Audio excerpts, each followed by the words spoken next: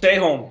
And for one important reason, even if you think yourself you are strong or you're young and it doesn't infect you, you don't know if you are not infecting another person who then goes home to the family, who hugs and kisses their grandparents, and they get infected and may die.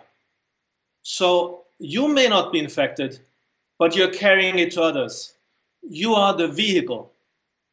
That is why you stay home, protect yourself in the normal ways, only go out if you have to, follow the instructions of the health authorities, and wash hands.